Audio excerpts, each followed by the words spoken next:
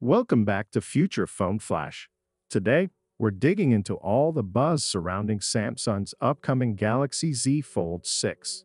You already know how the Z Fold series changed the foldable phone scene, but is this next iteration going to deliver the wow factor or leave us wanting more? Design choices. The Galaxy Z Fold series wowed with its foldable tech, but the debate raged on about its narrow outer screen. While handy for one-handed use, it sometimes felt limiting for tasks like typing, browsing, and video watching. Leaks hint at improvements? Hang tight, because leaked images and videos suggest changes are coming with the Z Fold 6. Ice Universe spilled the beans, revealing wider outer displays and sleeker corners akin to the Galaxy S24 series. Will changes hit the mark?